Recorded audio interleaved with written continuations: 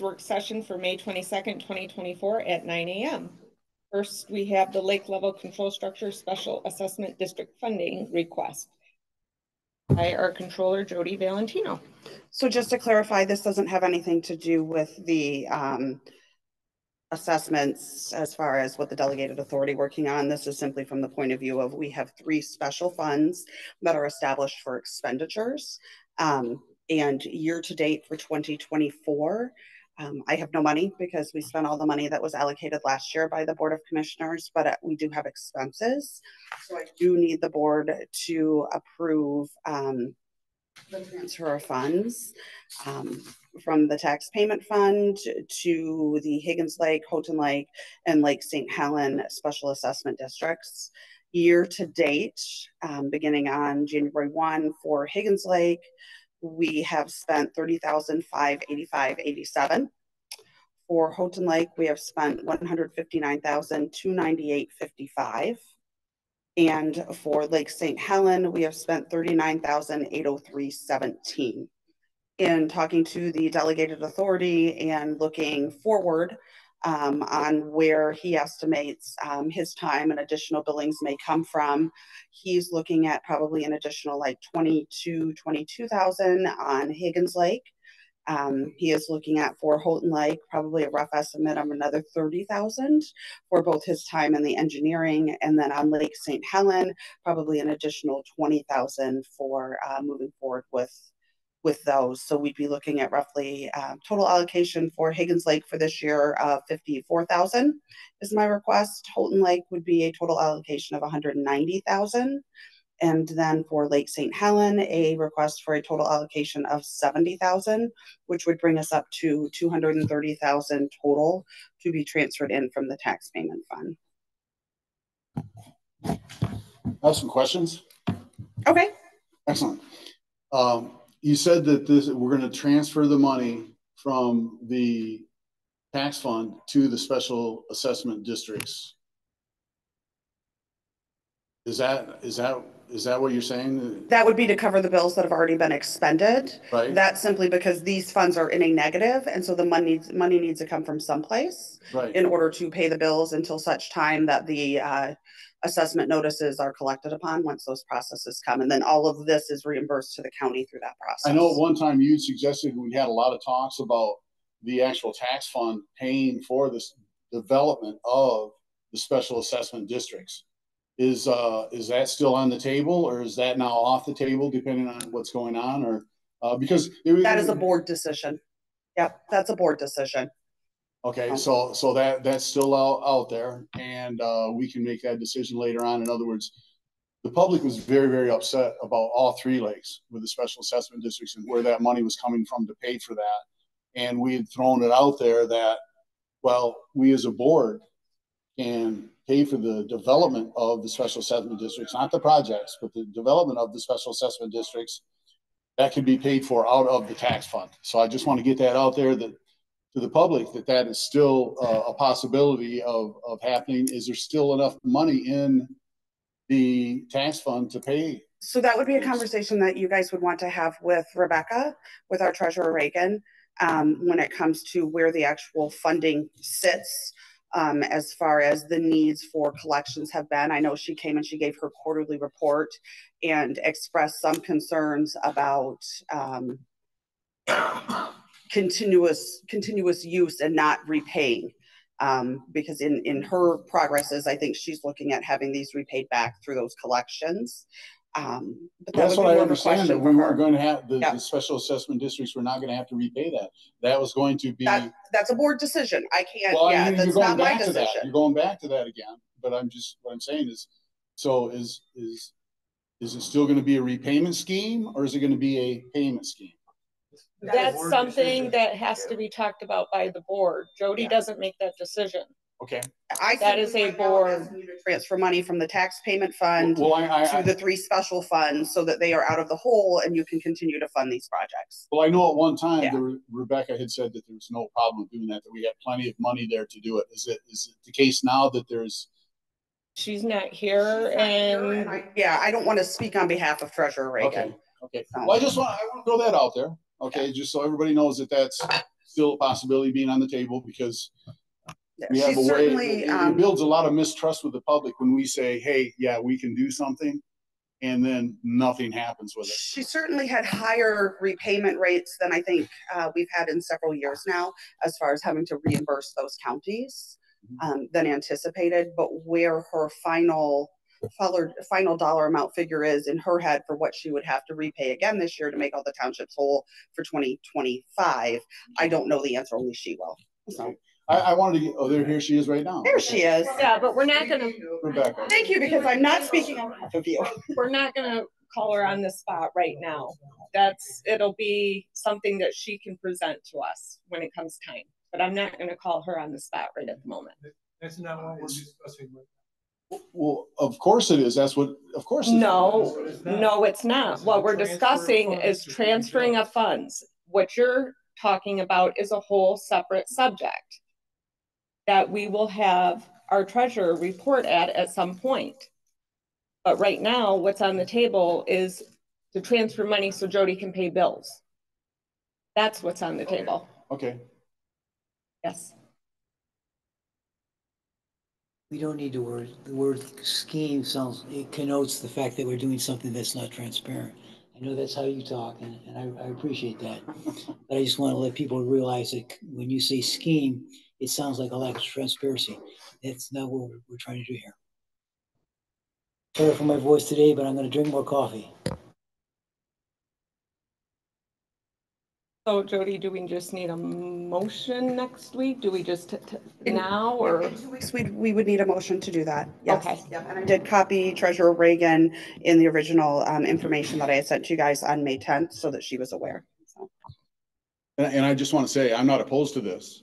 I just want to make sure that it's still out there that there is a possibility of a repayment method of that we can make as commissioners to getting the establishment of all three special assessment districts up there to be paid for out of the tax fund, as opposed to having the people in the special assessment district pay for it.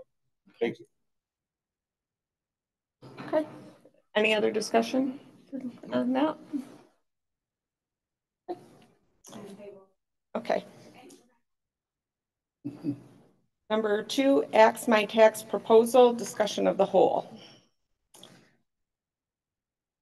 I know that this proposal has been gaining headway downstate. That being said, I don't know if all of you guys have kind of read the article and brought yourself up to speed on it. I know that I don't believe that everybody would understand exactly what it would mean if it did get on the ballot and pass. State of Michigan is going to find, in my opinion, ways to collect money one way or the other. And in the end, I think that if it were to get on the ballot and pass, that people are going to be worse off. The theory may sound wonderful, but in the end, I think people are going to end up paying a lot more. Yes. I think it's going to hurt the small counties, even big rural.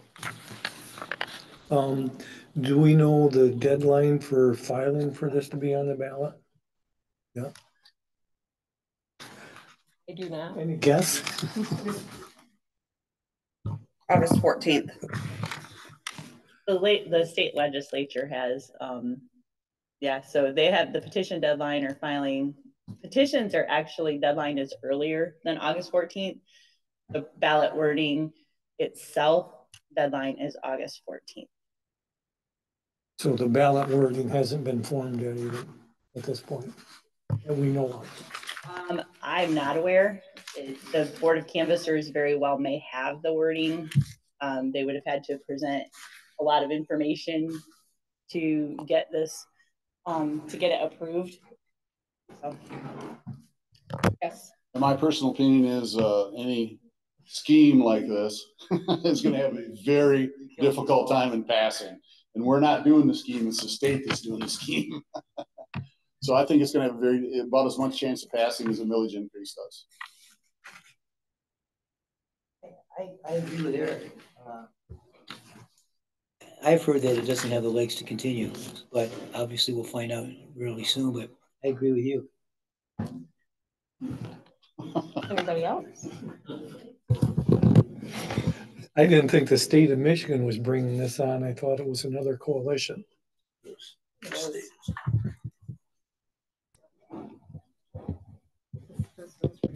Council. Those Democrats in Lansing.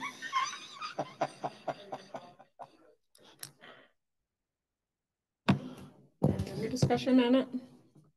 Well, the problem is, you as a taxpayer, if something comes along and says, hey, we got a plan, you don't have to pay no more property taxes, how are you gonna vote? Most taxpayers might look at this like, yeah, I'm voting for that without fully looking at the repercussions of it. Hopefully the taxpayers are more intelligent than that. I give them more credit than you do, I guess, Rex.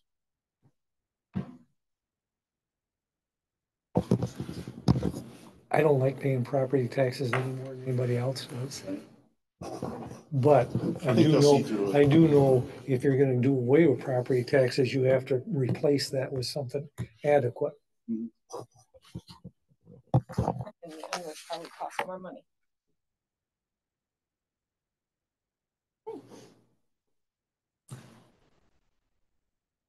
Our RCSO cadet position, Sheriff Stern. Sheriff, I gave you a copy of what I passed out to the board. You're welcome.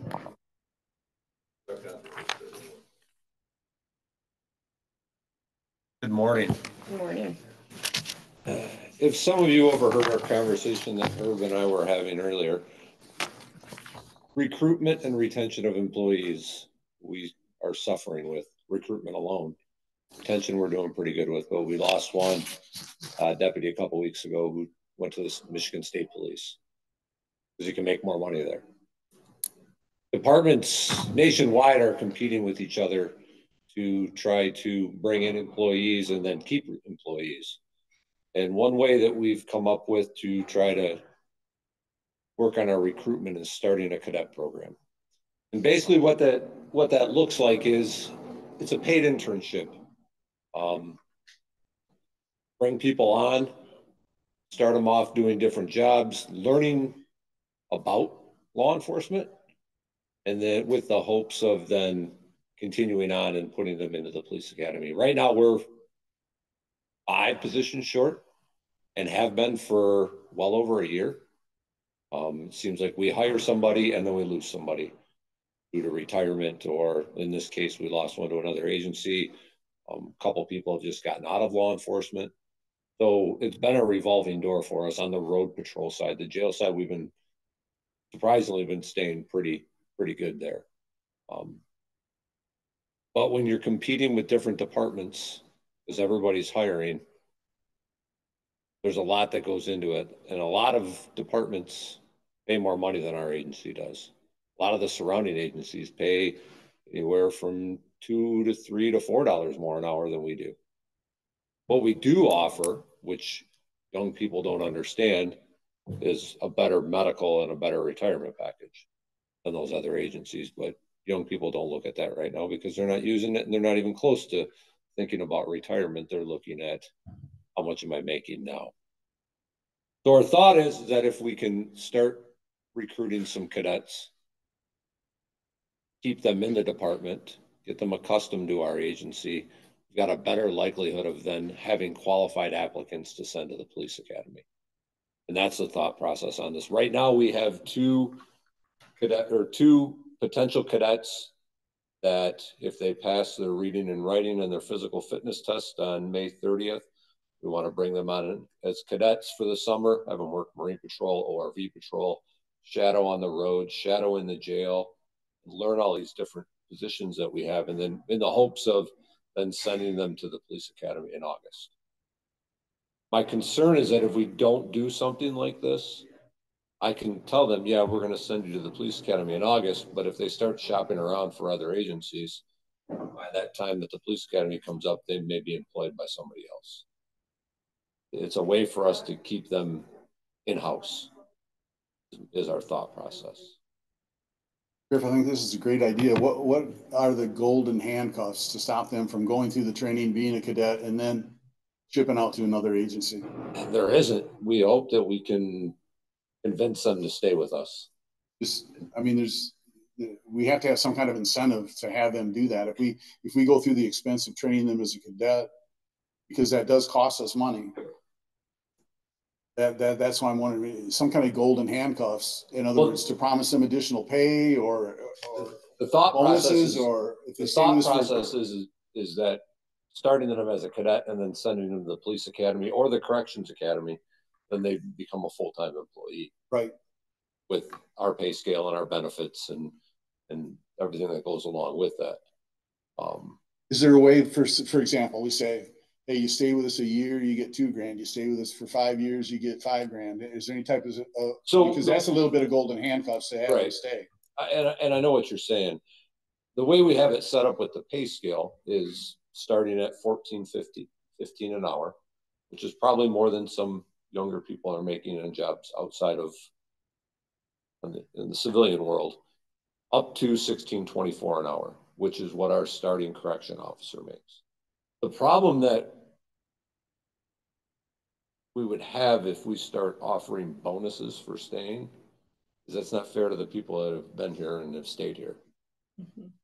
Because they're going to wonder where they're, I've dedicated myself to this agency, and now you're bringing new people on and giving them bonuses. Mm-hmm. And I'm not getting a bonus. But you're going to have the same problem. Potential is still going to be there. We do all the training and they're going to leave, not just because they might like it here. I agree. What I'm saying. I mean, we have to have some kind of a methodology. If it's a new program. Our hope is that by bringing them in early, we can show them that we are a professional department and that we do things the right way, and our environment and our culture is a culture that they want to stay in. But where they may not be making as much money, the environment that they're working in is probably more conducive than some of the other agencies where you're just a number compared to an actual employee or family member. Yes. I get what you're saying. Yeah, I mean, you can make almost as much at McDonald's. I mean, yes. And just because we can't. Commissioner Melbourne. Killing me. The military is just like the military. It's a family. So you create that family environment. I appreciate what you're doing. You got my support. Thank you. Yeah, my support 100%. I think it's going to be a great. Thank you. The money's already budgeted there. I mean, like I said, we have 5 positions that we've budgeted for at the beginning of the year. So the hopes is I don't foresee being able to find 5. Like I said, right now we have 2. You're grateful for that. And I am very grateful for that. Madam Chair? Yes. If I'm reading this correctly, there is kind of an incentive there, correct? They have to repay if they leave. So that's where I was going to next. Right now, there is a grant through the Michigan Commission on Law Enforcement Standards that will pay a department up to $24,000 to send someone through the police academy. So it doesn't cost us any money to send them to the police academy. That pays for the tuition and the wages while they go through the police academy. If they leave and they were funded under that grant, there's no repercussions. We can't go back after them for money that the state gave us to send them to the academy because it's no out-of-pocket expense. What we can hold them to is that if there's extra that comes out of the department's budget to train them, to send them to the police academy, then yes, we can go after that. Those expenses based on a 4-year contract, or if they leave within the first year, they got to pay back 100%, 75 the next year, 50 the third year, and 25 if they leave the 4th year. And Terry, yeah, I don't want you to misunderstand me. I support this. No, I understand. I'm just trying to figure out a way so we don't end up being in the same position we are right now with having people leave after we've spent the money and time and effort and training and everything and getting them on board. Yes. Madam Chair and Sheriff, is this time sensitive? I would like to start this, like I said, the 30th, January 1st or June 1st. They test on the 30th. You need it now or you need it 2 weeks from now? I guess I don't even know if we need a resolution for it or not. I'm gonna look at the controller for that because it's already budgeted positions. Yes and no, because you're adding a different type of position. They would need to approve the cadet position, which is a non-union position that's gone through the process already. The actual program itself, under the grant to pay for somebody to go for, you don't need our approval. Yeah. The question I have, Madam Chair, is should we move on this as quickly as possible, possibly today, because it's possible time sensitivity, or can we wait 2 weeks? Not necessarily a fair question, but it's probably something that should be posed today. Yes. I would like to move on this before we put people in place and then vote on it, Okay. if possible. Mr. Russo and I agree. Then during the break. I think it's your choice. I think we need to do this in this meeting, the coming meeting, in an hour. If we can get together a motion that we need before our next meeting and stuff like that, I'm fine with that to add it to it. Thank you, Madam Chair. That way we can get it done. Before this, at 10 o'clock. Yeah. Okay. Yeah. In between. Because it's time sensitivity, we need to make sure we move on it so the sheriff can do his job. Thank you. Yeah, I don't want you to hire people and then we vote on it after. Right. I get it. I would have held off if we had to wait longer. All right, the next thing. Because there's actually 3. There's only 2 listed, but there's 3. The second part is, I'll stay in line. There is a incentive program for our current employees, and it deals with recruitment. Again, still the same issue that we're having, trying to find people. So we've proposed, and we've sat down with the union, and they've agreed with it as well, is that if any employee of our agency recommends or recruits someone to apply and they get hired with our agency, they get a $500 bonus. If that person successfully completes either the corrections training program or the field training program for the roadside, that employee who recruited that person would get another $5,000. So a total, 5,000? 500. I'm sorry. So they have a chance of making up to $1,000 or bringing people into our agency. Again, trying to recruit is hard. It's difficult. The thing about this is I can have anybody can apply, but if they get hired or not, they would get the incentive. And Mark can probably attest to this, and Dave, because they've been in this realm. If you bring somebody on, you have a vested interest in that person. You want that person to succeed. So our thought process and our vision is that, okay, if me as a regular road officer, I recruit somebody and they get hired with our agency, I'm going to take a vested interest in that person, and I'm going to mentor them to succeed, correct? Instead of just bringing them on and then walking away from them. I want them to succeed. That takes extra time, extra patience, putting more work into that person and help them succeed. So there's some financial reward for that. That makes sense. Joe, did I explain that properly? Mm-hmm. Okay. I like it. And then the third part that I have, our field training officers on the roadside and our corrections training officers have the responsibility to train these new people that we hire. It takes a lot of time, a lot of stress, a lot of extra responsibilities, and it's a lot of extra liability. They go to specialized training to be training officers, and they're not being compensated for it other than the regular rate of pay that everybody else is receiving. So what we're suggesting is that if they are actively training a new employee, they receive $1 an hour for that time frame that they're conducting the field training. So for example, if I had somebody assigned to me and I was a field training officer many years ago, I would receive $1 an hour while I'm actually working with that person. How's that been handled before? That we never have had that or not? When I was a field training officer, it was a handshake and you got an hour of overtime every paycheck. An attaboy. Yes. The last 8-10 years, there hasn't been anything. I know other agencies do it throughout the state and throughout the nation. 911 does it already currently. There's an incentive for their training program for the actual trainers. We want to put something in writing. I think it's along the same lines of you've got a vested interest in making sure that that person succeeds. I mean, correct. It's along the same lines. How long does the typical training process last per employee?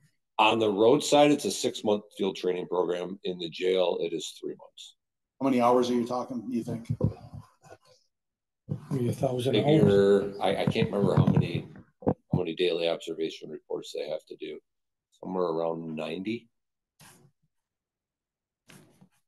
So, and it's broke up in our training process. You start with one officer, you're with them for 2 months, and you go to another training officer, you're with them for 2, and then the third phase, you're with the third training officer for 2 months. Then you have to come back to the first person, and you have to do everything on your own, and they just shadow you for 2 weeks. So, and in the jail, it's a month with one, a month with another, and a month with the third. That's your permission. No difference in business assignment by lieutenants, training officers. They get compensated. It's only right. Yeah, I agree. Yeah. Yep. Kind of like Training Day with Denzel Washington, right? Not that. It does take a lot. It does. It does. You know, And there's a lot of time where, when I come in at 7 a.m, the night shift, the field training officer and his trainee are still there because they're debriefing about what happened, and they're going over what they're called DORs, daily observation reports. They're still working on those at 7 o'clock in the morning, and they're supposed to get off at 7. I mean, there's a lot of time invested in being a trainee. It seems to me that they would be doing a lot more than just an hour. Just 1 hour, like you just said, they're still doing. Oh yeah, you're doing things the whole shift. Yeah.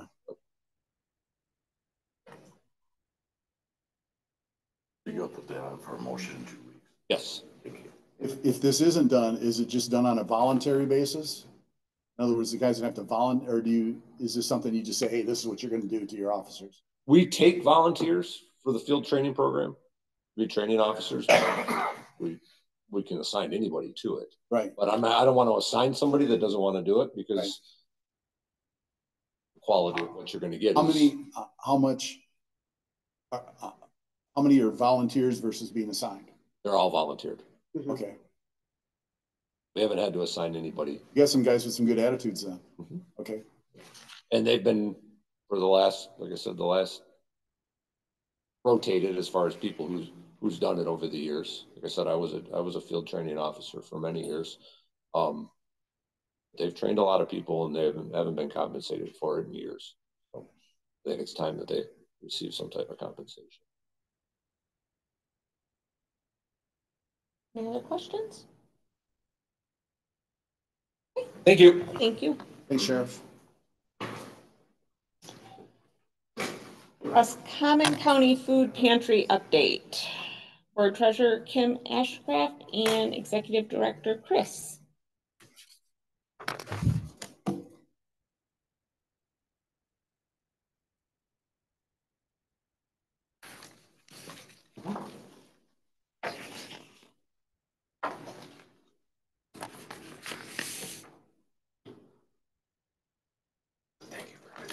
Thank you.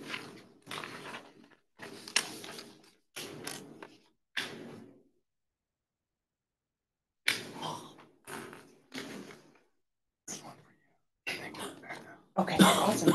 Thank you.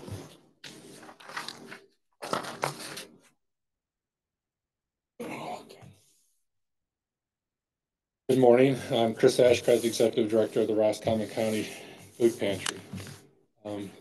Thank you for asking us to be here today and to speak to you again. Last time we were here was December 2022. A lot has changed. A lot has changed with this board. a lot has changed with the pantry.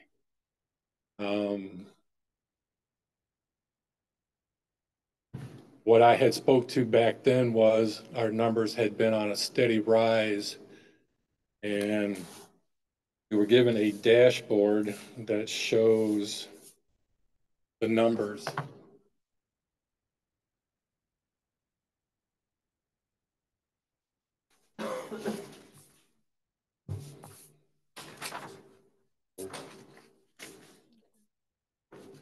What I'd like for you to look at, just to make it easy, is the month of April.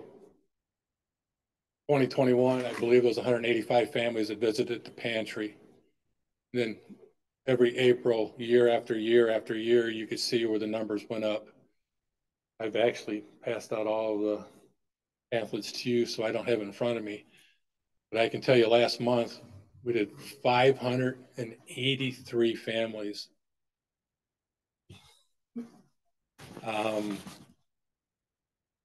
Somewhat alarming, to say the least. There's a multitude of reasons. People have gotten to know us. People have gotten to trust us. And we have done everything that we can to let people know that we're there and we're here for one reason, and that is to support our community. Still, one of our biggest problems is securing food from our distributor, the Food Bank of Eastern Michigan. They are a huge organization. They are part of Feeding America. Most people are part of Feeding America, and they are a part of that. They provide food to approximately 67 pantries, so it's not like we're the only one in town. They're supplying to a lot of different agencies. We're past the pandemic, but yet they still feel it, we still feel it, and we are struggling to get all of the food that we want. We're getting food, but we're not getting the variety of food that was available 4 or 5 years ago. Our numbers from 2021 to 2022 increased 33%. Last year it increased 29%. You can see the numbers month to month, year to year, and basically they have risen for 3 consecutive years. I sat here in 22 and said, we never even fathomed that we would be passing out food to 500 families. But we've been passing out food to over 500 families now for almost 10 months. And we'll go over 600 families. 70% of the people who come to our pantry are working seniors. And then the worst of the bunch, the fixed income seniors. They have nothing more coming their way. And every time our Social Security goes up, somehow it just pulled from us from side to side where, you know, we hear about this big increase, but then we look at our Social Security checks and I don't see a big increase. You know, money's being pulled for medical or other things. So I'm concerned about our seniors. The other one is our proud veterans. Slowly, I've gotten more and more veterans to come in to seek support. Worst thing we can say to anyone is we're here to help you, because nobody wants help. Help is a pity word, and that's the last thing people want to hear. So we're here to support our community, regardless of age, regardless of family size. Good morning, I'm Kim Ashcraft. I am the treasurer and grant writer for the Roscommon County Food Pantry. In my day job, I work for Mid-Michigan Community Health Services as well. Absolutely, you know, we look at our health and the health outcomes of our community, and receiving food is a huge benefit to our community. I'm the numbers girl. So when we look at our county, you know, we have roughly 23,884 community members within our county. I do the needs assessment for our health centers, so I'm pretty up with the recent data regarding our county and food insecurity. We're sitting at 18% food insecure with our community. Doing the math, you know, that's around 4,299 individuals who are food insecure within our county. When I look at Chris's numbers and he talks about how many unduplicated families we have, it's approximately 2,000. So if you calculate that out, it's roughly 2.5 people per household. You're looking at around 5,000 people who are considered to be food insecure. We are meeting, you know, that part of it, but we look at other data then too. Our community has a high ALICE population, that asset limited, income constrained, and employed people, those people who are working and doing all that they can to make ends meet, but still aren't doing it. 47% of our community members fall within ALICE or below poverty level. So when I take that into account, we haven't even touched the iceberg of the potential of people that could be coming into the pantry. According to Chris, and the numbers that he's keeping, we're scaling up around 50 or so new families a month. At that pace, we're going to have a difficult time remaining financially secure. Although we're doing the best that we can with all of that, keeping up with grants and gracious donors. I mean, absolutely, we are blessed with our community. People step up and are just amazing. But sometimes that keeps me up at night, right? You know, how do we continue to support our community members who, you know, when Chris talks to people and I talk to people, you know, in the mobile distribution, they've done nothing wrong. They're just trying to live. They're trying to work and make ends meet, and everything's going up and those needs are continuing to rise. I'm proud of what Chris has accomplished as far as maintaining within our budget. As a whole, our pantry, nobody gets paid. It's all volunteer run so that all of our money goes back into operations. Currently, we're sitting at spending around 80% of our budget on food. So that goes directly into food. And then that other 20% rests within our operating costs, keeping our doors open, the refrigerators going, and everything else that goes along with that. We look at how much food we've been able to distribute. It's amazing. That little pantry, I welcome any of you to come for a tour at any time. We have an open door policy and we love to show what we have there, but you'll see a ceiling that's packed full of food, boxes, waiting, you know, for people to get it out the door. If we took this room and cut it in half, the square footage of the pantry would fit inside this room. So last year we passed out or distributed between both the mobile food distribution and people coming into the pantry, roughly 550,000 pounds of food, 273 tons of food. That equals to approximately 190,000 meals going out to our individuals within our community. That being said, we can't do it with huge partners. We have Walmart, we have Family Fare, Save a Lot, Butcher Steve. Ebles is recently come on and working extremely well with us in providing meat for our families. There are businesses and agencies, countless people who step in and help, and we are just so gracious for everything that our community does to allow us to be the hands and feet of the community and making sure that a basic need like food is being met. Our three major needs moving forward is obviously staying financially sound. Tim touched on private donations. Majority of our private donations, I've never met these people. I've met some, I've had some ask for a meet and greet. I can see why someone would say, I would like to see what you do before I back you. Most people don't. I mean, we've had some wonderful people just step up out of nowhere.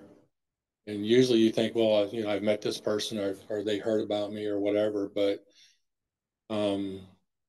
Great community. I mean, we're very rural, and I think this community fights for each other instead of against each other. So that helps. So staying financially sound, obviously, is a major, point for us. We're still concerned with the Food Bank of Eastern Michigan. 5 years ago, we got 95% of our food from the Food Bank of Eastern Michigan. Today, we get 40% of our food from them. That 40% is a lot of food. It's tons and tons of food. But in order to literally give the families in this community breakfast, lunch, dinner for 3-4 days of eating, we have to go to Eagles. We have to go to Sam's Club. We have to spend money that I would rather spend on USDA products that are pennies on the dollar instead of paying $3.69 a pound for hamburger at Eagles. But I'm committed to every family getting a pound of burger if they walk through our door. 2 pounds if the family's even bigger. Our last major concern is we are in a very small, tight space. I don't want to say we're stuck there, but in a way we kind of are. But thanks to Dave Rebschlager, the landlord of Pinky's Plaza, we pay $1,500 a year in rent. Yeah. If I went to like Family Fair to all them empty buildings over there, they probably went $1,500 a month. And I'm not going to spend money on rent that I don't have, plus take that money away from food that I would rather pass out. So that is our major concerns moving forward. We are plugging along. We're doing well. I'm confident that this is not going to end anytime soon. As long as I'm sitting in this chair, we'll do everything I can to continue this pantry in the direction that it's going. Thank you. Any questions? I do, of course. Eric. There we go. I find these numbers very, very hard to believe. According to our Democratic friends in Washington and state of Michigan, we're in the best economy we've ever been in. And here we have these kind of numbers coming down. And we're still in the top 3 in the state. Yeah. I mean, we've been in the top 3 in the state. And I believe rural has a lot to do with it. I don't want to sit here and talk about housing and jobs, but that affects us too. I believe these numbers. Of course, my first comment was not correct. I believe these numbers. I think we've got a lot of. I can send you graphs of day-to-day numbers. I mean, everything is Excel'd out. Yeah. It has to be. We went digital 2 years ago for the Food Bank of Eastern Michigan. That's how we know that we're just short of 2,000 unduplicated families since April Fool's Day 2 years ago. Mm-hmm. It was the biggest joke ever. We spent months beating our heads against the wall, registering new people. But now that we're 2 years in, we keep books where, unfortunately, people can only come to the pantry once a month. You guys are doing a great job. But all of the outside food trucks, ours, the one here in Roscommon, thanks to the Sheriff's Department, Sheriff Ed, we do 2 food trucks here at the Sheriff's Department in connection to Linda Hogaboom, who used to be one of their victim services unit people. But St. Vincent's has reached out to me, and I've shown them how to run outside food trucks, and I think they're up to 5 this year. So during the summer months, our residents can go to 3 food trucks and still visit us once a month, still visit St. Vincent's. John Sutter in St. Helen, he is grassrooted his little pantry over there to help out the community. So there's a lot of support there, but there's a lot of people there. A lot of people who are still too proud to walk in our door. We do everything to make them as comfortable as we can. And sometimes we have to give them a tissue, but even if people have food stamps and so forth, they can still come here. The only requirement is you be a resident of Roscommon County. Okay. You no longer have to be on food stamps. You no longer have to be unemployed. You no longer have to be displaced, which is a very gentle way of saying homeless. I've got a binder that's just full of homeless names. Good report. Yes. I think I can speak. You guys really make a difference. We'll see you at church on Sunday. Thanks. Yeah, absolutely, Mark. Thank you for what you Thank do you. for the community. Thank you very much. Thank you, Chair. Anything else we can do? I didn't come here asking for a donation.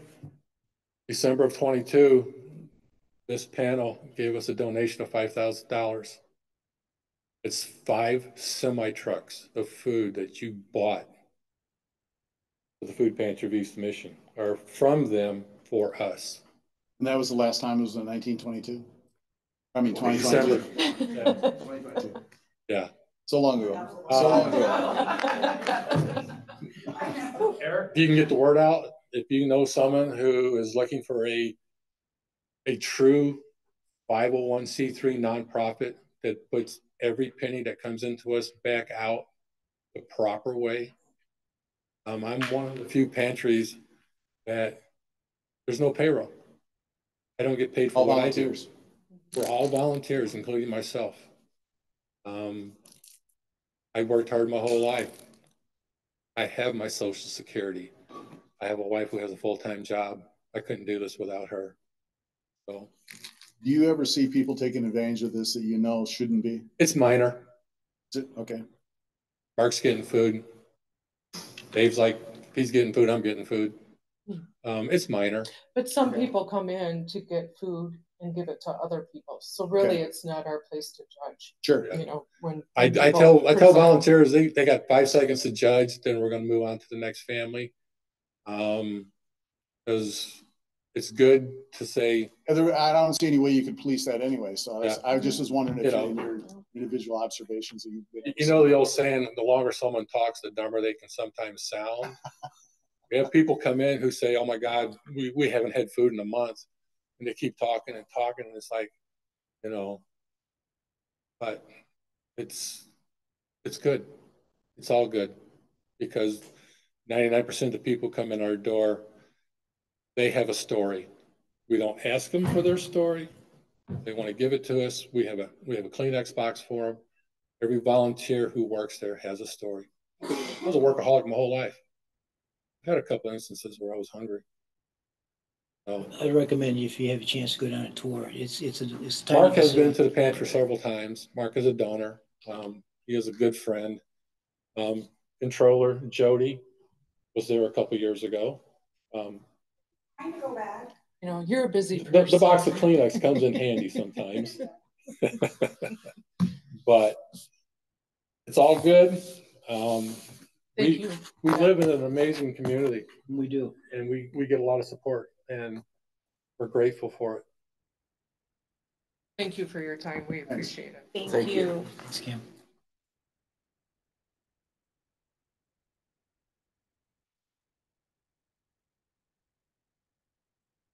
Veterans Recognition Day, Commissioner Milburn. Thank you, Madam Chair. We're going to have a Roscommon County Veterans Remembrance Day ceremony, which is the 80th anniversary of D-Day on June 6th.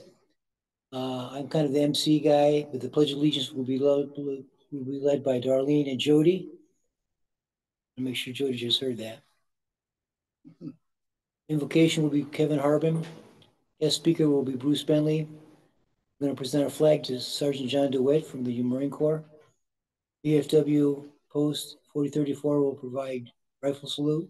Taps will be by Phil Baker, band director. Bagpiper will be Louis Areola, brother Master Mason. Benediction will be Brian Thompson. I'll give the closing remarks. And I do ask that the Roscommon County Maintenance help us set up, Sheriff for security, Markey Fire Department for Dave, and IT for the program. We're going to put it together. It's about 2.5 weeks from now. That's all I got, Madam Chair. Any questions?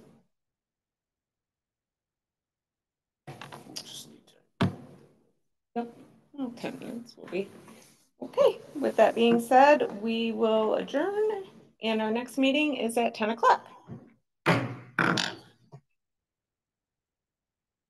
Meeting to order for the Roscommon County Board of Commissioners for May 22nd, 2024 at 10:04 a.m. Commissioner Melbourne.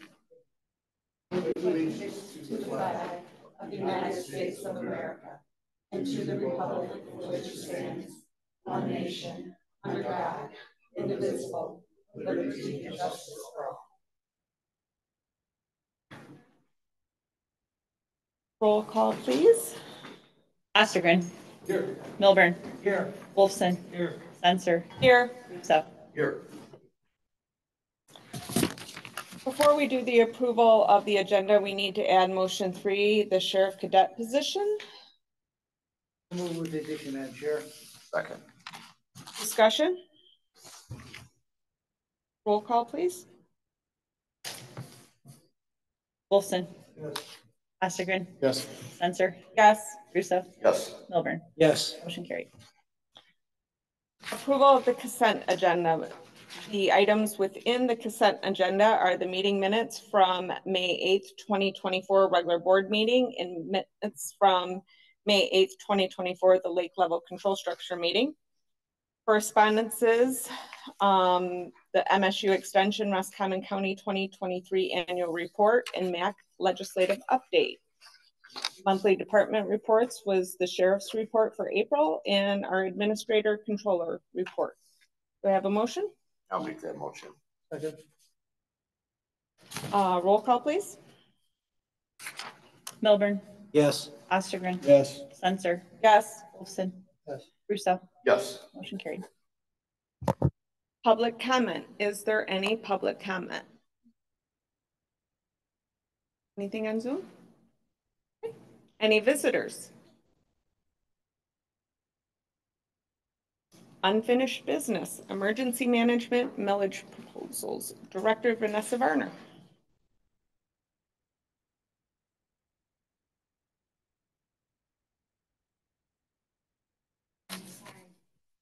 On the statewide exercise meeting right now. I apologize, guys. And that.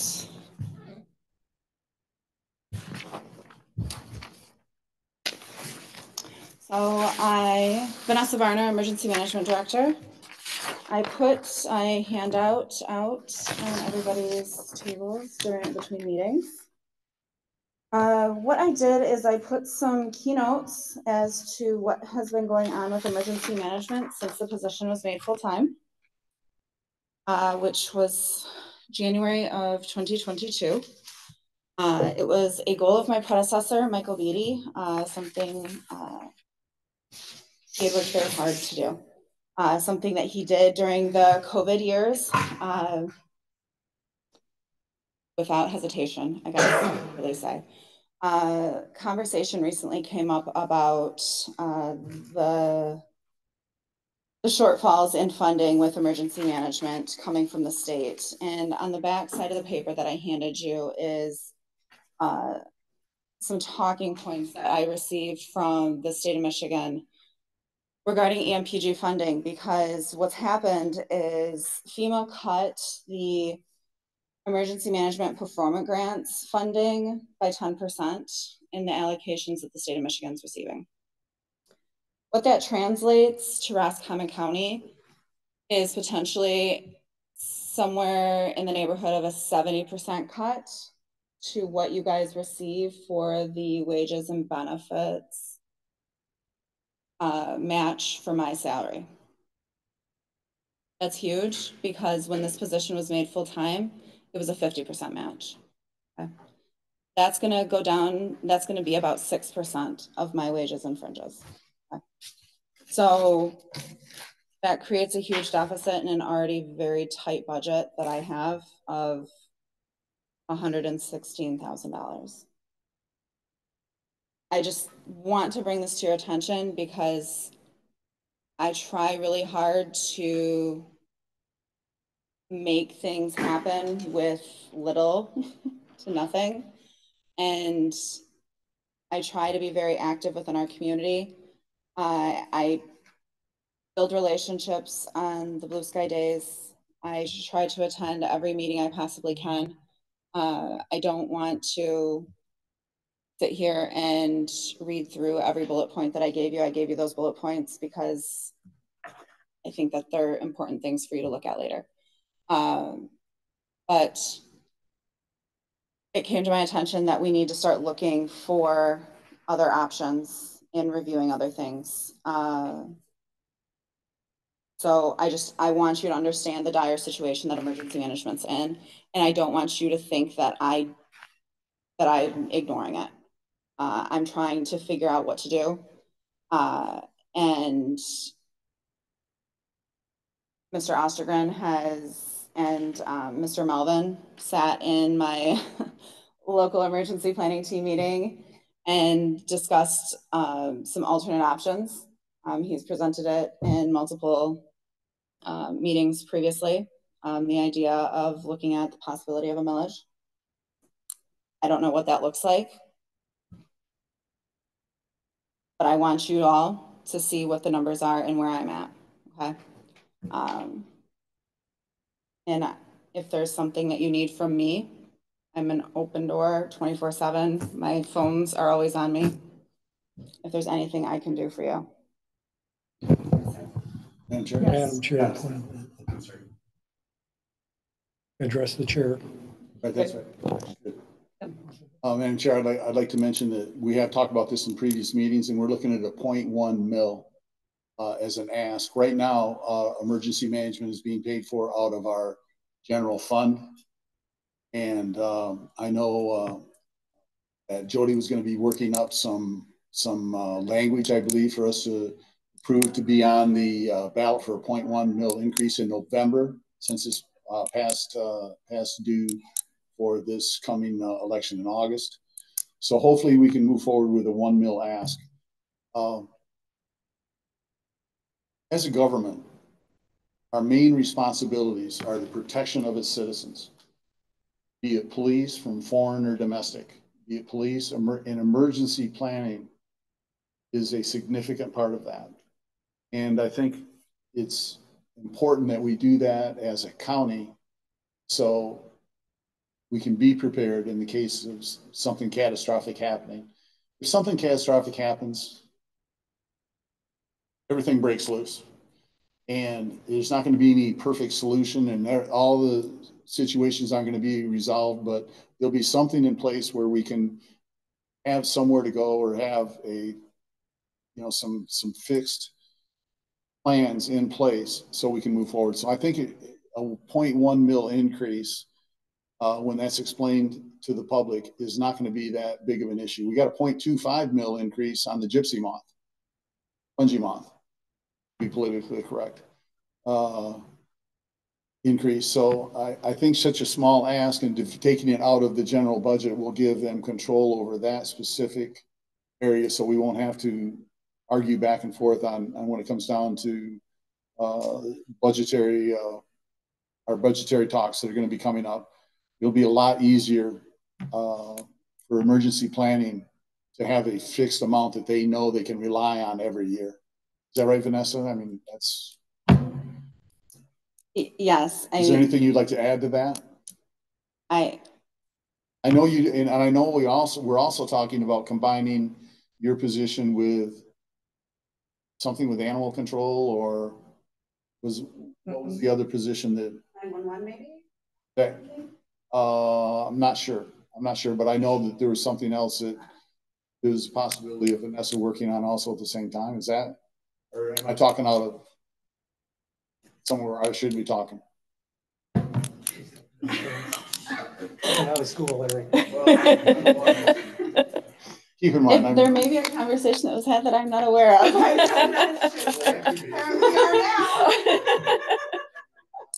Thank you for sharing your conversation with yourself and us. Okay. I'm just throwing things out there, seeing what sticks, I've offered to assist with materials management if that is available or if that's needed, but that's the only other thing that I'm aware of. So, but hopefully we can get that on, and we don't wait till the last minute as a commission to get this on the ballot this coming November. And I know after this meeting, Sheriff Stern and I and Jody are going to be talking about, splitting out public safety and seeing what the sheriff's position is on that. is going to be very important. And what his opinion on it is going to directly influence what I feel, how I feel about moving forward with that also.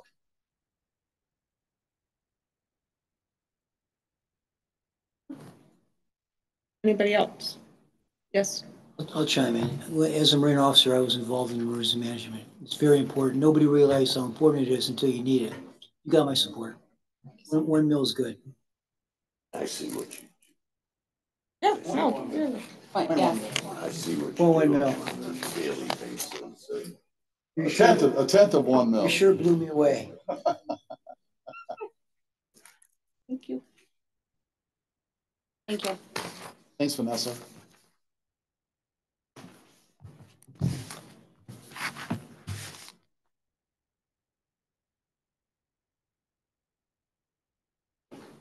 Michigan Other Great Lakes trademarking update, Commissioner Milburn. Thank you, Madam Chair. I have an economic development meeting tomorrow morning at 8 o'clock. I'm going to propose to the Economic Development Board that they pay for the funding that's proposed right now at $1,500. That's all I have, Madam Chair. Thank you.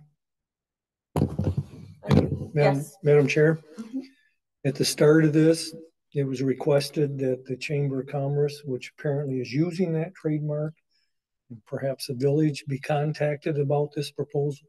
Has that been done yet? I can address that. Yes. I should have brought all my pamphlets in. I have multiple pamphlets that say Michigan's Other Great Lakes is used by all 3 chambers, Lake St. Helen, East Lake, and Home Lake. I mean, I got voluminous amounts of literature that state that. So nobody's, what's the word you used last time? Stealing? Nobody's stealing anything from anybody. But the request was that contact be made with these people. Sorry? The request was that contact be made with these people. I don't understand. He said the request was that contact be made with these people. And I think you just said that's what you did. The Economic Development Corporation is going to vote on it tomorrow. If they're going to supply the funding. If they supply the funding, I'll bring it back to the board for. He wants them to do it for all 3 chambers. So economic development's going to contact all. Yes. Okay, that's what I'm asking. Any other questions? I just want to say I support this 100%. I think it's important. It's not going to cost that much. And I believe we're even looking into, not even having the county pay for it. If we can get some volunteers who come up with the money, that'll be even better. Well, my intent, Madam Chair, is to have the Economic Development Board pay for it out of their funding. Okay. I got to push it through tomorrow. It's going to be a tough sell. Bottom line is it's important that they pay for it and then we bring it forward to the commissioners. And in respect to Rex's comments last time, the thing is we don't have the money, so it's economic development should have some skin in the game. My only concern is that people that are using that now be well aware of what's happening. Okay. And if they're on board with it, that's good, because then they can utilize the trademark through us for $1 or whatever. But since they are using it, then they need to be contacted and ask their opinion of it. Okay, thanks, Rex. I'll do that. Good point, Rex. Any other discussion on that? Materials Management Planning County update, Vice Chair Rex Wilson. Oh, I'm sorry, Higgins Lake permit update, Delegated Authority, Chase Shupke. Sorry about that, Chase. I skipped you. I'm sorry. I thought I was going to dodge a bullet. All right, so we sent Chase Shupke, we sent a permit into Eagle for Higgins Lake, and we got it back with a list of things they want. Gotta watch how I say this in case they're watching. That's for the permit to get it temporary fixed for this summer, correct? Correct. Okay. Correct. I don't know what you guys want me to do, but I would like to talk to an attorney to see what we're actually required to give them.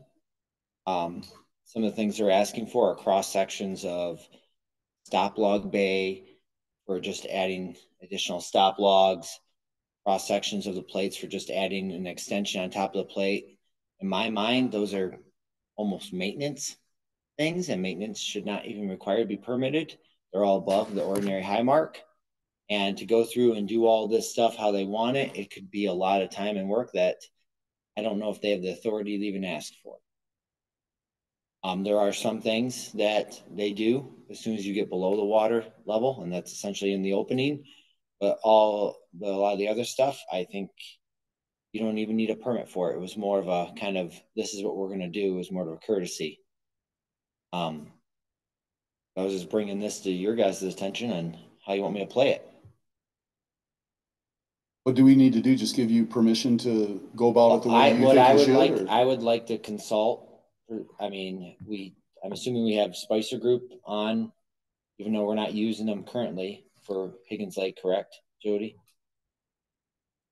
A phone call, conversation with them, and then I don't know if it needs to go beyond that. He might say, no, you don't have to do this, this, and this. Those aren't required to be permitted, and leave it at that. But I mean, in my opinion, if you go to Eagle and say, hey, what do I have to permit? They're going to say everything. Even if what kind of time frame do we have on getting this back to them? That's a good question. I want to say like a month usually.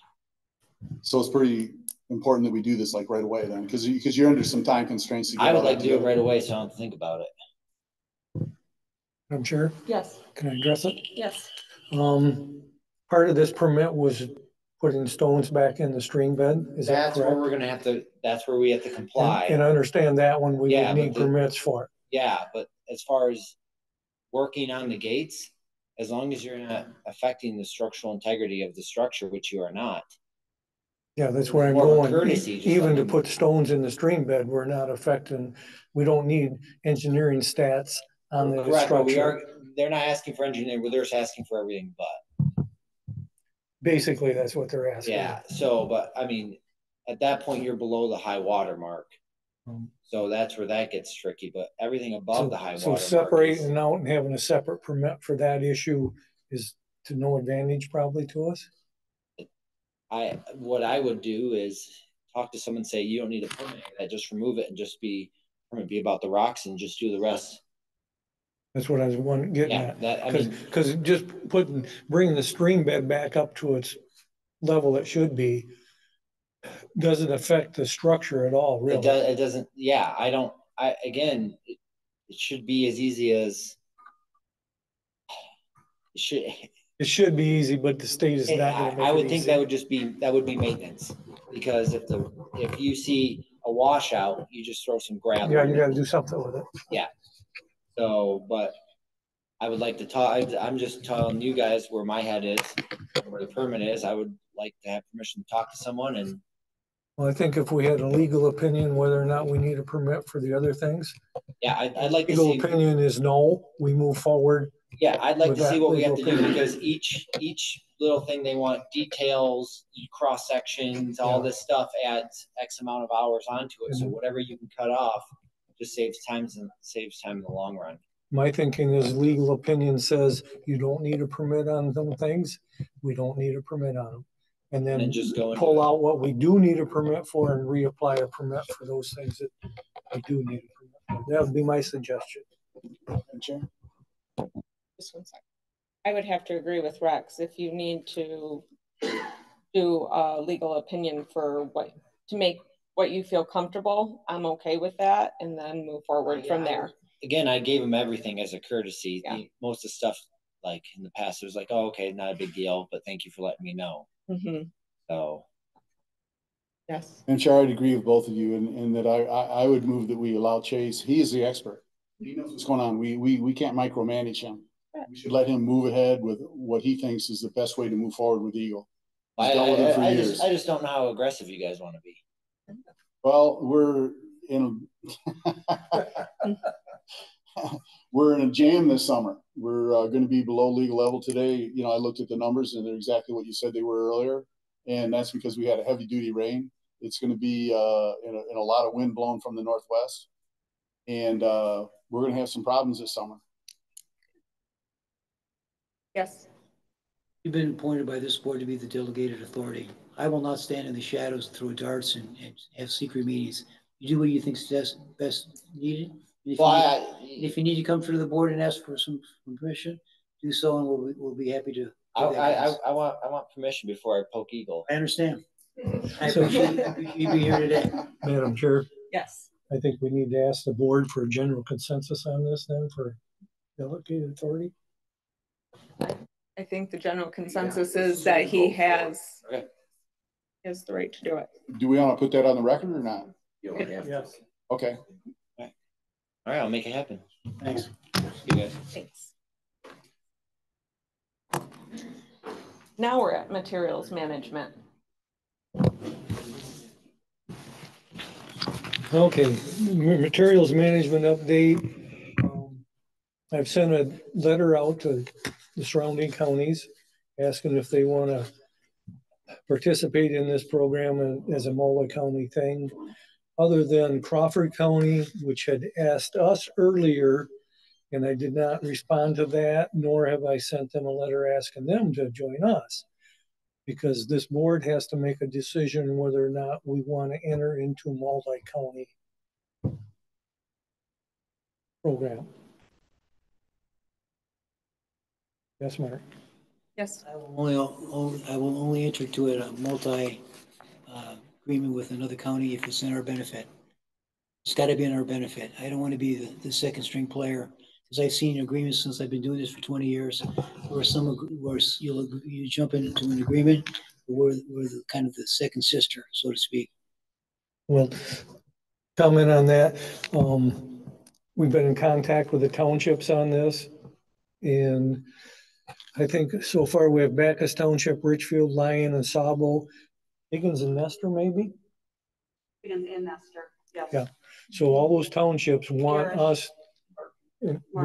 They've responded to us by now. So, you know, all the townships want us to do this instead of having the state put it on us. But I'm also hearing from the townships attending their meetings and stuff, they do not want to lose local control over it. And their concern with going multi-county is we may lose some local control. That's what I was referring, Rex. The bottom line is I appreciate your leadership on this task force. I'm going to probably go with your recommendation, but I want to make sure that we maintain local control. Well, I just, you know, today we're just seeking general consensus of the board that, yes, we stay just one county and proceed with it. Where I sit right now, I'd like to say just with our county. Unless I can be swayed by Eric. Eric. I bow to your expertise on this one, Rex. I'm not an expert on anything. You've done the work in the bottom line. Other than fishing. Yeah, you've done the work. Okay. Madam Chair. Micromanager. All right. I'll continue forth with that information and we'll move forward then. Thanks. Thank you. Electronic scanning and meeting minutes update. Our clerk, Michelle Stevenson. Good morning. I'll just read this real quick for everybody. Honorable Commissioners, on March 27, 2024, I presented you with two proposals for the scanning of all Board of Supervisor and Board of Commissioner meeting minutes beginning in 1875 to present date. At that meeting, I provided you with quotes from U.S. Imaging and CoFile. Following that meeting, I continued to do some research, hence the delay in my asking for the board's approval on the project. I had further discussions with the vendors from the two proposals I had presented to you, and during those discussions thought to reach out to my current vendor, GovOS, to see if we could add the minutes to the current search application we utilize with them. If so, what would that cost? I also spoke with U.S. Imaging about some of the items on the quote provided and was able to reduce the cost slightly. One thing to keep in mind is that U.S. Imaging usually comes in under the quoted price. At least that has been my experience with them on the other projects we have done with them. They also scan our books on site, so there's no reason for the minute books to leave the building. The initial scanning project will be a one-time cost of approximately $8,562. He sent me a revised quote yesterday right at the end of the day, so I had already printed this out and I wasn't going to print it for a third time, which should be able to be covered utilizing funds from the General Fund Clerk ROD 2024 budget. In addition to the scanning project cost, there will be a one-time fee of $2,300 to GovOS, who is my current vendor that we utilize now for search options, to GovOS to convert and upload the images to the Vanguard Cloud Search program. There will then be an annual cost of $2,940 to host this option on our current search program. I have attached the proposal from U.S. Imaging for the scanning of the Roscommon County minute books from 1875 to 2024, and the proposal from GovOS for adding the minutes to our current search application with OCR capability. I'm seeking support to place this project as a motion on the agenda for June 12th, 2024. So, as I mentioned, GovOS is my current vendor. And so we utilize them now for documents. So ROD documents, our Register of Deeds documents. And we have index searchability for marriage licenses and DBAs and other documents in the clerk's office, that the index, whatever is available for the public, that's made available on that site, that they can search it. And so I had asked them, I was like, hey, can we add this? And they were like, absolutely. So they showed me a county in Texas, and basically what they can do is individuals can search the minutes, and then OCR, for those who aren't familiar with that, they can type in words, and then the computer algorithms so look through all of the minutes that are available, and they can find all of the minutes that have those words, those keywords in there. So that would make it a little bit more user friendly. I know I was asked, do I charge for searching? I do not charge for searching. That was just something that I have chosen not to do with regard to Register of Deeds records. There are counties who do charge for searching the records, period. And then it's $1 per copy. I haven't done that in the past. I don't feel that in the past, I haven't needed to. I've always made enough with copy revenue and such to cover the expenditures, plus with the automation fund that I have and the CPL fund, that are specific funds. And the automation fund is for technology and making things accessible for on the Register of Deeds side. So that's where a bulk of that program is paid for. I would have to fund some out of the general fund, with it being for the minutes, but then the bulk of it is covered between my CPL fund and my automation fund. Any questions? Madam Chair? Yes. Can I address it? Yes. If someone did a FOIA request, the system would handle that. They could do it through that system. Is that correct? Well, if this is where it would be helpful for us, is if they submit a FOIA request and we let them know that those documents are available online to the public at no cost. I mean, they still have to pay for the copies, but they still want us to do it. We can charge them double. So that would save. What is double? Double what? What is the cost of a FOIA request?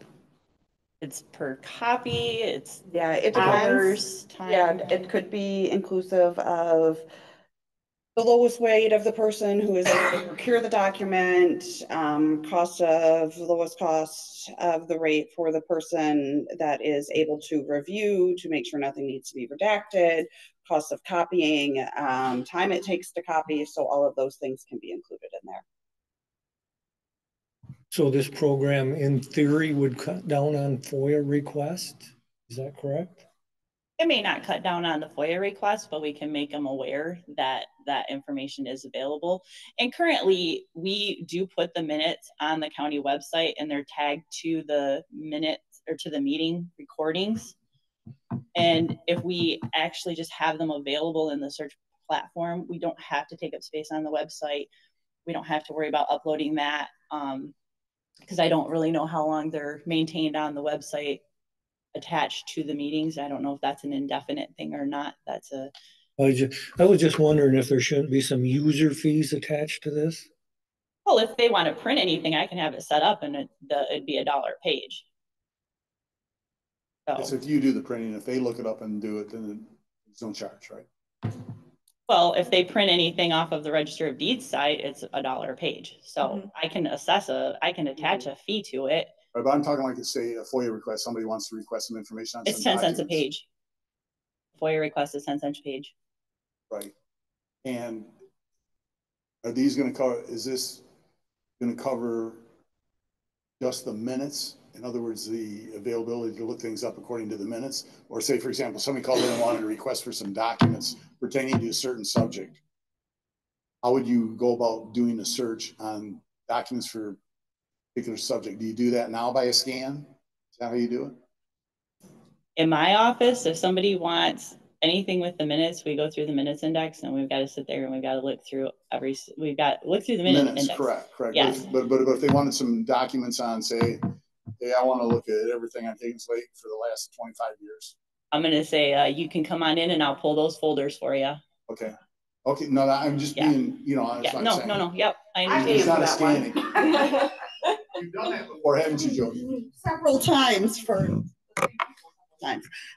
So what you're talking about, two separate things. She's simply talking about the scanning of the minutes, but what I will tell you is the first place that I would go to make sure that I'm covering any and all topics that go back to the 1800s.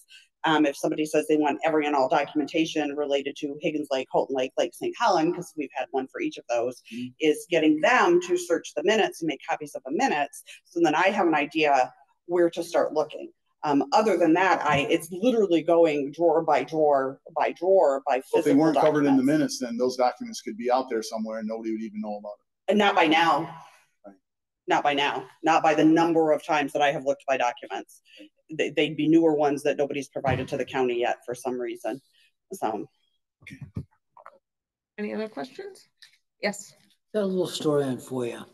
A few years ago, a person came in and demanded FOIA requests at a meeting. The kicker is that most of the stuff from FOIA is already available online. The person walked out of the meeting within an hour with all the documents. Most of the stuff that you need is already trackable. So most people, when they ask FOIA, most of the time they just ask the clerk nicely, or ask the chair or ask Jody, will get all the documents right off the same day, most of the time. And I have to add to that, okay, as adversarial as I've been sometimes. Most of the time. Well, as adversarial as I've been sometimes with the board and FOIA requests and so forth, both Michelle and Jody have been great on getting that information. So I have never had a complaint with FOIA requests.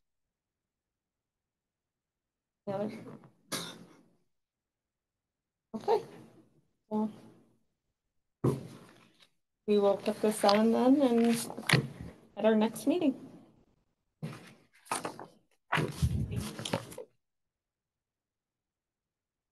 New business. We have none. Number 10, motions and resolutions. Clerk, whenever you are ready. Motion number 1, move to authorize the levy of the following ad valorem tax rate for the county of Roscommon for the year 2024 on the summer tax roll. General fund 3.4613 mils. Second. Discussion. Yes, this is the same. We're not asking for an increase. It's just to approve what we already have on board. Okay. Just want to be sure. Roll call, please. Milburn. Yes. Ostergren. Yes. Spencer. Yes. Russo. Yes. Wolfson. Yes. Motion carried. Motion number 2, move to authorize Darlene Sensor, Chair, and Michelle M. Stevenson, County Clerk, to sign the summer L4029 with the following tax rates for the county of Roscommon for the year 2024. General fund 3.4613 mils. So moved. Discussion. Roll call. Ostergren. Yes. Spencer. Yes. Milburn. Yes. Wolfson. Yes. Russo. Yes. Motion carried.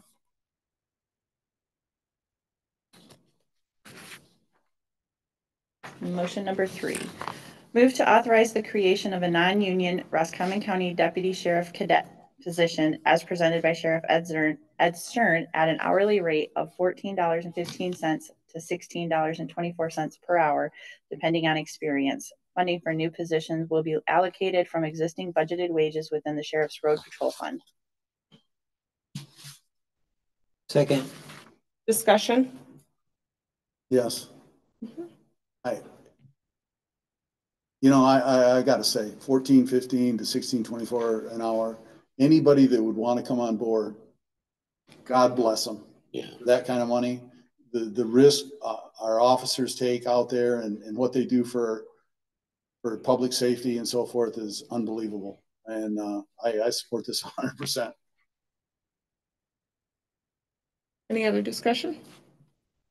Roll call? Russo, Yes. Ostergren, Yes. Censor, Yes. Milburn, Yes. Wolfson. Motion carried.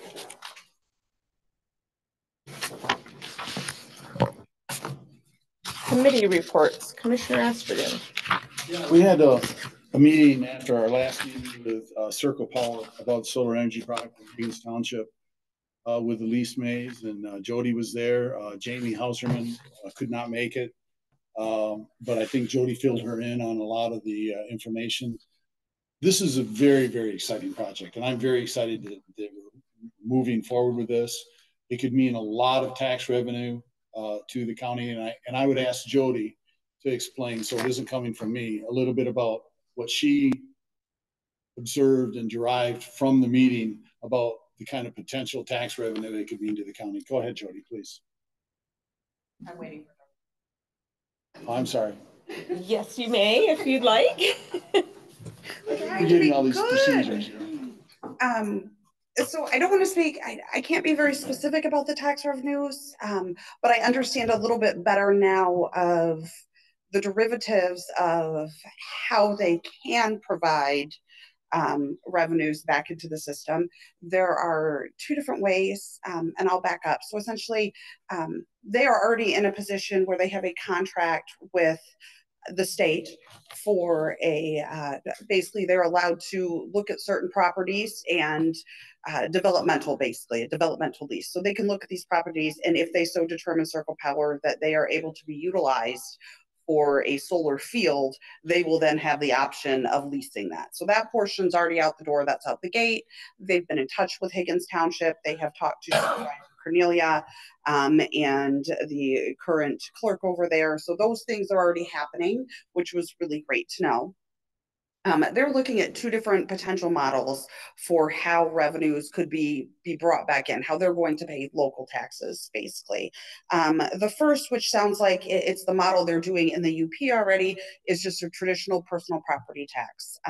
We discussed what items would or could be included or excluded from personal property tax, and essentially what they're paying now is everything that's not absolutely permanent. So if they can pick it up and move it, even if it's, takes them 2.5 hours to unscrew the panel and move it, that's going to be something that they're currently paid for under what they pay for up in the UP for the project they have up there. This will be the traditional way of paying taxes to the area. And obviously that's going to be based on the formula that they utilize and submit through for personal property tax to the state. Any special assessments they have to pay automatically if they're in those districts, and are currently already doing so. The second method is kind of a fancy payment in lieu of taxes. So similar to what the state does for properties they own in counties and townships, where they pay X amount based on, but this is actually a set amount, and I believe it was $9,000, $7,000. So they would pay that $7,000 directly to for that. So it's a hit or miss. Now, the trick to that is it has to be approved by Higgins Township or whatever township that property is in before doing that. But basically at that point, Higgins Township would be looking at what would their collections be based on A versus B to make that determination. And then it rolls up to the state for approval. So they will pay something. Their project is not eligible for the fancy solar grant funding because of the way that it's coming in. And that is one of the things that our equalization director had been concerned about, is that offset of that. They'd be looking at a permanent fixture of hiring, basically like a maintenance landscape crew, local crew to do the brush clearing, etc. The other portion of it was it's not a ton of local jobs, but you'd be looking at 3 to 4 local jobs, full-time jobs that would be brought into the area for that. It is also overseen and all sorts of sensors, cameras, etc. for that area. And then we discussed a little bit about fire danger, not coyotes. They didn't have an answer for the coyote concern. Or lack of coyotes. But I followed up because they were discussing how the solar panel, or the risk of solar panel fire, because obviously you're in a jack pine area. And so I did get a chance to talk to Chief Fisher, who worked as a regional for DNR Fire. And he agreed, yes, solar panels would be much less of a concern in that area than the standing jack pine that would be cleared out. So I definitely think it has the possibility of being good for our community. I'd like, Madam Chair, could I add to that? Some of the tax money, so-called tax money payment, is based on kilowatts can be produced by that. That's one way. That's one part of the component of this. And also, we had questioned, once they get this up and running, should they sell it? Do these funding things come back to the township guaranteed? And they said yes. So if they sell the project, the agreement they've worked out with the township follows through with the new buyers. And I'd like to add, thanks, Madam Chair. I'd like to add that this is all in preliminary stages right now. That was made very, very clear to us, but it's moving ahead very, very well. And as a comparison, up in the UP at the solar project at, can't remember the name of whatever it was, but anyway, and Jody can't remember either. They're looking at $12 million in tax revenue over 10 years. That's a lot of tax revenue. And it would, if it was of similar size, and this looks like it's going to be of similar size. It could be bigger, could be smaller. But we don't know. Like we said, it's all in the preliminary stages. So this would be some pretty good tax revenue for the county, and would just about double the property tax revenue for Higgins Township. So I think it's going to be really important for Higgins Township to get behind this. Also, I think they would appreciate that extra tax revenue, which is about $100,000 a year. Thank you. Anyway, I'm really excited about it, if you can't tell. and even after I leave, I told Elise and Jody and Rex, I'm going to be willing to work with whoever our new commissioner is on moving this project forward. Commissioner Melbourne? COA, Northern Michigan Action Agency. Once again, I got outvoted 29-0 or 29-1. I never request. I don't like the fact that they passed the Head Start waiver for the school bus. I feel that school buses should have seatbelts for children. But I've had a history of always voting against that. Last year was 3. I got 3 votes. This year I got 0. So I'm back down to 1. 29-1 or thereabouts. That's all I have. Thank you. Commissioner Russo? 911 Authority Board. We have ads out there for a new director and airport meeting. So thank you. I had the agenda meeting last Thursday, multiple phone conversations and email regarding the Houghton Lake Special Assessment District with different residents. And I attended an animal control meeting regarding some building issues at the shelter. Commissioner Wolfson? I also attended the meetings at Animal Shelter, and then I attended as an alternate to Northern Lakes Mental Health. I don't have a good report on that. I'm sorry. I attended the meeting and I was told I could not have a seat at the table because I was not the person that our county had assigned to go there, even though I was the alternate. And I could sit in the audience, and if I had a good memory, I could take stuff back to my board, I was told. I didn't stay for the meeting.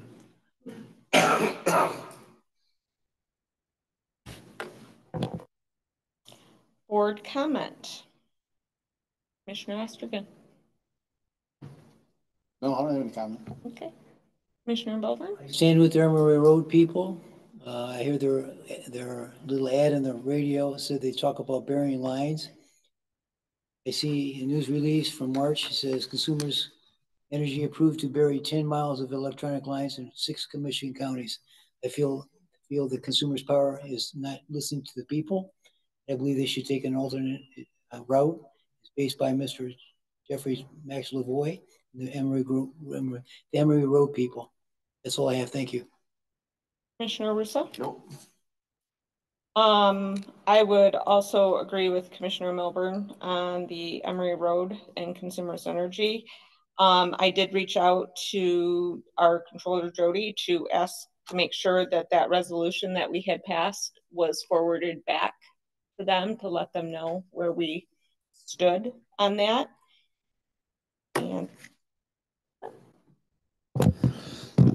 I'd like to remind everybody on the 23rd, we have a public hearing at Houghton Lake High School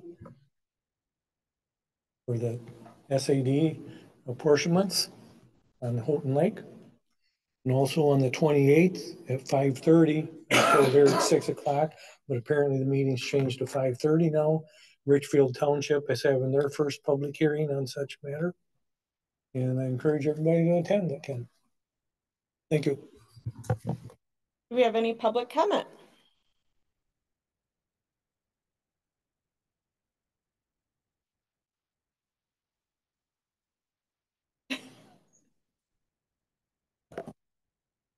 There we go.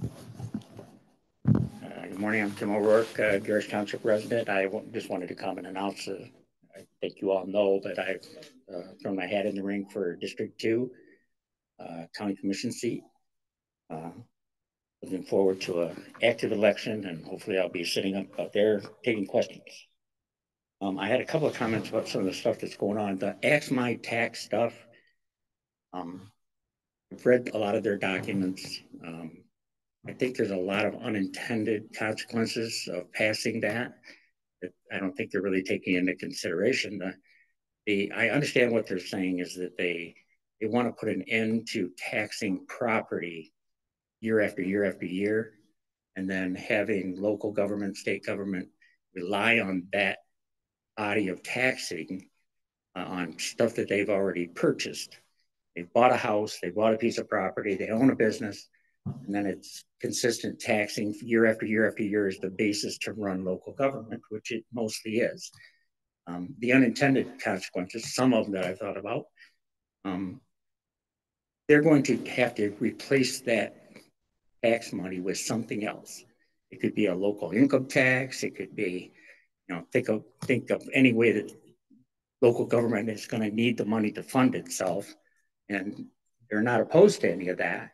But I think that what they don't understand is that when you switch over to that you lose the benefit of some of the laws that are in effect that would protect people. Like Headley says you can only raise it property tax by so much in a year. No matter what the cost of the living goes up, the cost of the property goes up. That would not be available to them if it was an income tax or some other tax. I think some of the proponents of it are people that have second homes, and they have to pay the extra 18 mills or whatever it is for that second home.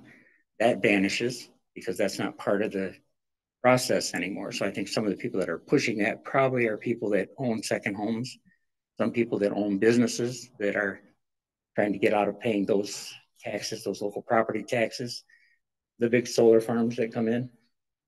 If you can't tax them on the property, the personal property they own, then you have to find a different way to tax them.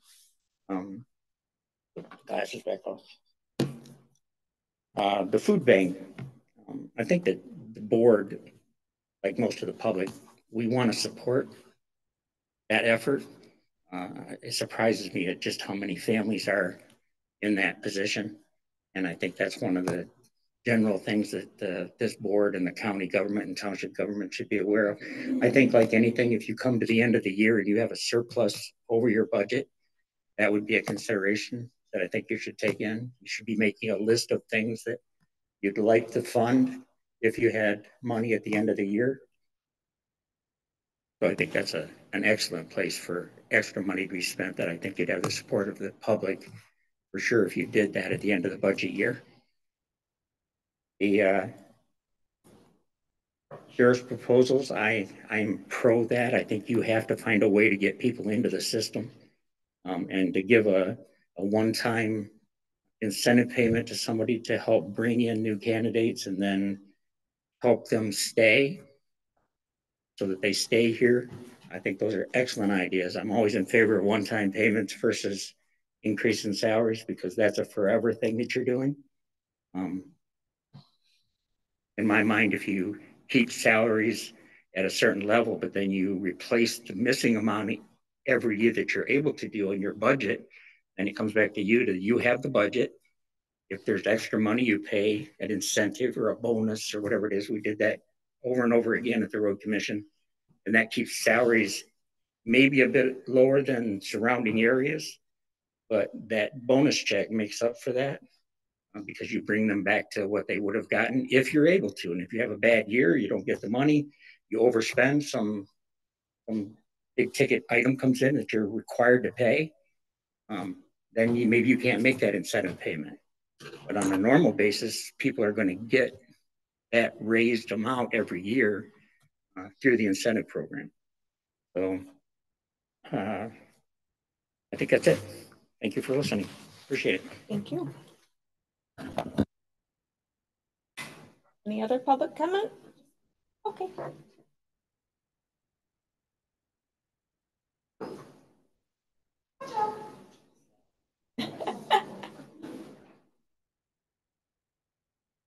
So I just wanted to take a second. As Jody Valentino, Garrish Township resident. I just want to take a minute. I know you've all individually met Joe. Julie is exiting the building. She will be retiring on June 6th. Joe Kreinberg is her replacement that was selected. She has been training with Julie for a couple weeks now. She has not left crying at all, not once. So far, so good, I think. She seems to be totally oblivious to the yelling that Noelle and I do from office to office, and has chimed in on a couple of bars of tunes that we've already put in. So I think she'll stay. She's doing a great job, but I just wanted you guys to all have her formally introduced to you. She is currently moving to her family cottage from downstate, but has been in this area since she was knee-high to a duck. So Joe will be the new Julie. She'll be Joe. So she'll be taking over as the administration secretary. Patience, kindness is much appreciated for her, for all of us. So welcome aboard. Thank you. And then second, most importantly, June 6th at 2 o'clock in this room is Julie's retirement party. So.